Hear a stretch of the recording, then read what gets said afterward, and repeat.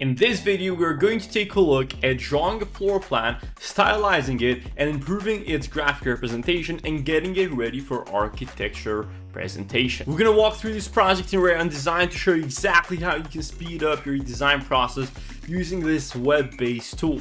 Without further ado, let's jump straight into it. So right here, we do have a DWG type of drawing, and this is usually what you would receive or what you already have through a project. So first things first, we're going to take a look at how we can trace this through and actually get the project up and running in Rayon. So firstly, here in this bottom toolbar, you can see that there are a bunch of options that we can choose from. So we can go here at wall and we can click first, and then we can get started into drawing our walls. Well, as you can see, this is not the exact same width that we need to draw into. So instead, we're going to go here, I'm going to type in 0.4 meters, and then we can go ahead and continuously draw and trace the walls just like this. So super easy and self-explanatory and a lot faster than doing this with AutoCAD. Cool, so once you have traced all the walls, now it's time for us to go ahead and do the openings. So first things first, in order to trace the openings, what I would recommend you to do is we go ahead and select all of the walls. We go here to fill, and then we lower the opacity of it. That way we see where the actual openings are located. So firstly, we can go here at the opening, and then we can select an active block. So as you can see, now we have selected a door. If we wanted to select something else, we could just go ahead and type in window, or go ahead and choose something from the libraries, or select one of these here. Firstly, let's just choose a door and draw it right here. So we firstly are going to select it, and now we can also position it the same orientation as it has in the actual drawing that we want to trace.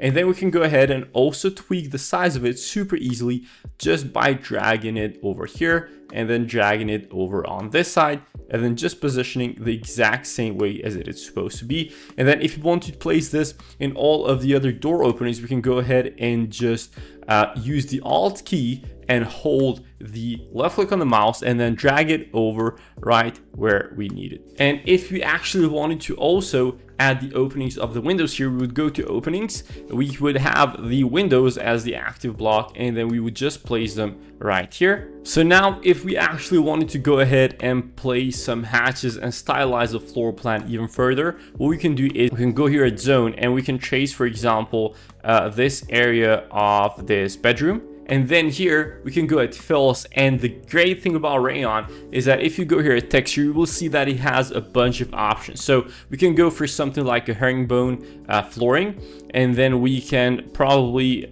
even rotate this for 90 degrees, or we can even lower the actual opacity of it. So we can go for something like this if you do not want it to be super strong.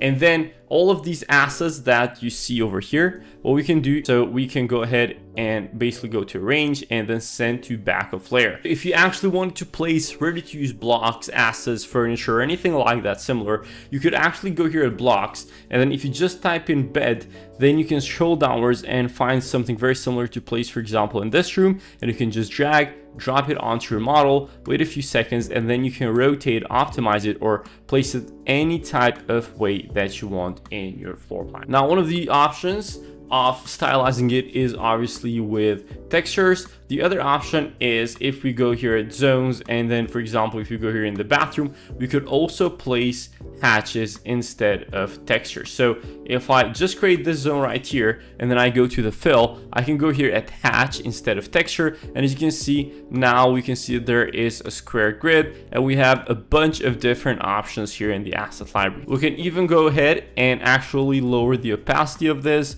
if you wanted these to be less visible. Now, the other very cool stuff is that we can also add annotation tools. So for example, this leader, we could just use something like this, and we can type in hidden cooktop, for example, if you wanted to add some more clarity in your floor plans and your drawings. And then we can go ahead and increase the actual size of this, for example 0.5. we can move it closer, or we can also change the whole way that this looks. So for example, we could have it something like this.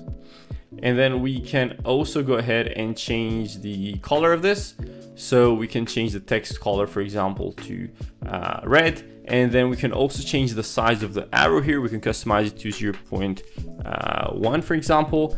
And then this is probably how you can go ahead and customize and add annotations. And then also in just a second, we're going to go ahead and show you how you can present all of these very seamlessly to your clients with just one link in a project that is already finished in a template. However, just one last thing before we move on to that is that if you want to go ahead and add dimensions, you could probably go here and add chain dimensions, and then you can click once here and then go one by one into all of the points of interest that you want to measure. So this would be something like what we're doing right now. So here we can also increase the text size. We can go for 0.3, and then we can leave the text as red. And then instead of arrows here, we can have something just like this, and this would be how we would add dimensions. So this is an already finished project, and basically you can do this with only the tools that I show you. It's just that it's a long process and I don't want to bore you with dragging and dropping and everything. So this would be a way that you could present your own designs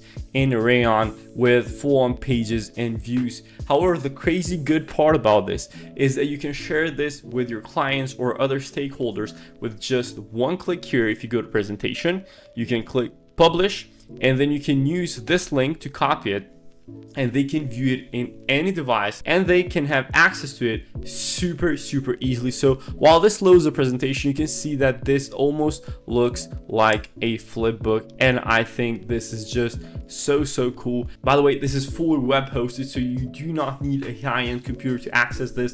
It's a lot faster, more affordable, and easier to use than AutoCAD. So if you want to go ahead and create presentations like the one you see on the screen right now with Rayon, go ahead and click the link in the description to try it yourself now.